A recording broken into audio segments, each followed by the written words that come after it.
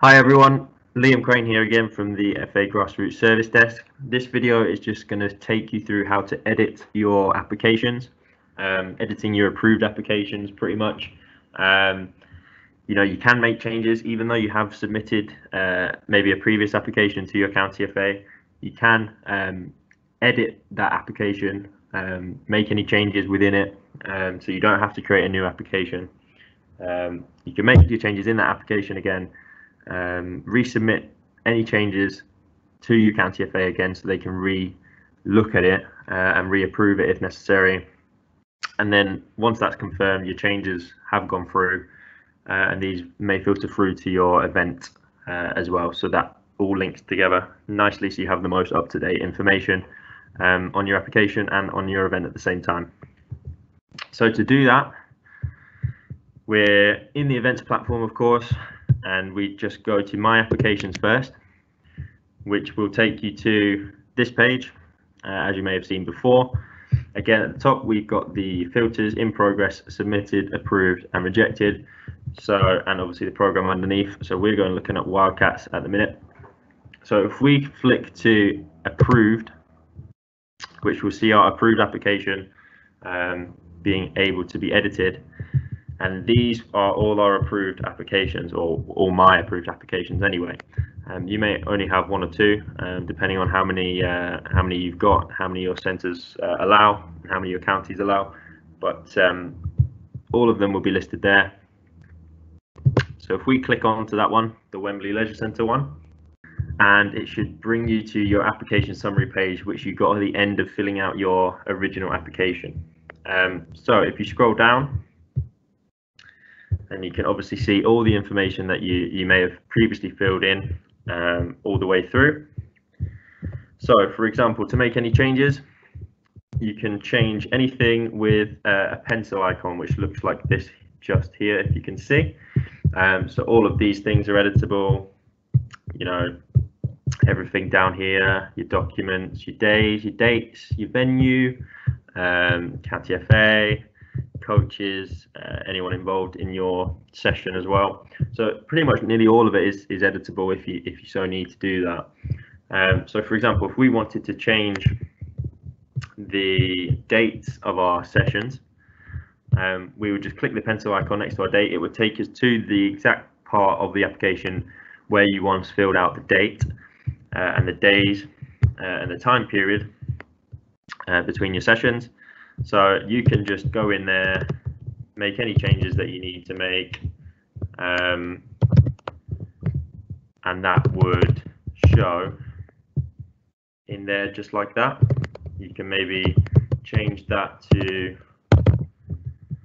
Christmas Day 2020, maybe only select Saturday as your new day, untick Wednesday and Thursday, for example, save and continue, and that will change that in here so that your new dates to deliver your sessions or any sessions that you eventually create in your event between those dates. Also, obviously, it's changed the date underneath to Saturday instead of Wednesday, Thursday now. So it's as easy as that. Literally a pencil icon, make whatever changes you need to make, save and continue. It will take you back to this page. And then you can make any other changes if you need to. For example, another one, so we've got our venue here. If we need to change our venue, perhaps we don't want it at Wembley Leisure Centre anymore. If you need to add a new venue, then you can do here. If that's more so if you need to have more than one venue.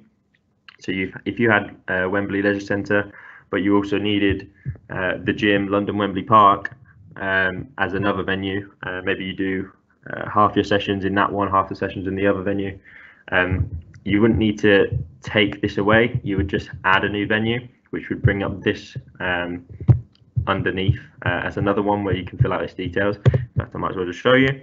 And again, look, as you can see, so if we wanted, I don't know, Rectory Park as part of Middlesex FA, use your 3G pictures down there. That would be our extra venue. You just tick that there, and again just fill in any details that you need to fill in underneath. And that is there your second venue. So you've got that one there, and if you scroll up, you've also got your Wembley Leisure Centre as well. If you only need to change your venue, your one venue, then you can just simply remove this venue that you added before, remove Rectory Park.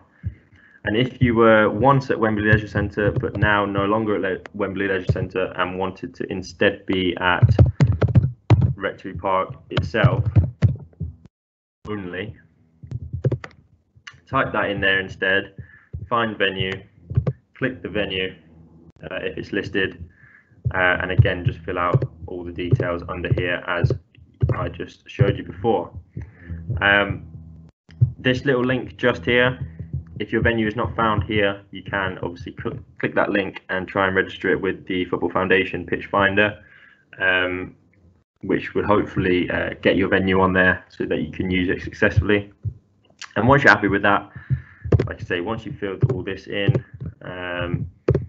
you are able to then save and continue.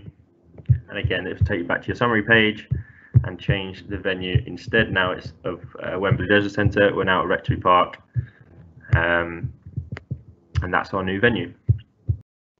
So one more example of a change that you can just make. Again, pencil icon here.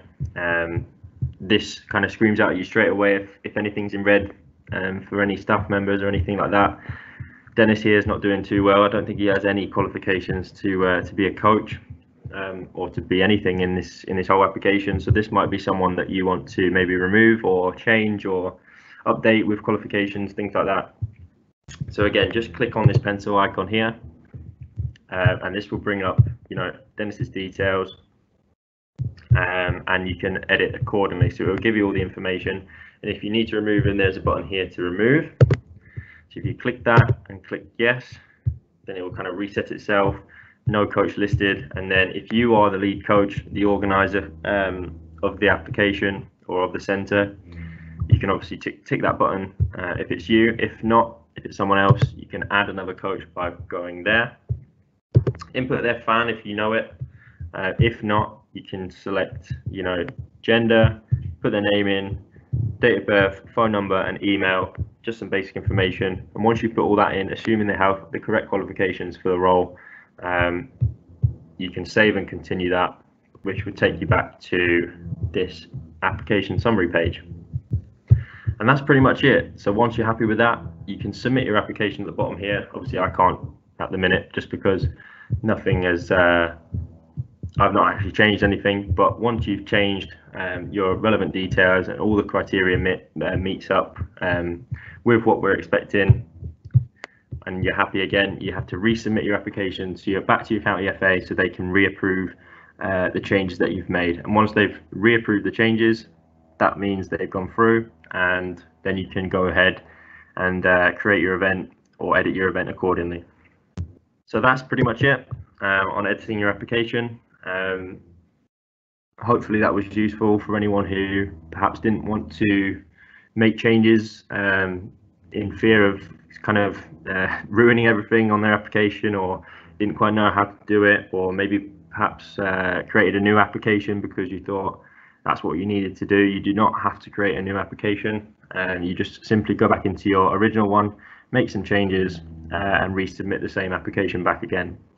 So it's quite flexible to give you the best chance of keeping it simple for you and making your event as smooth as possible in relation to your application.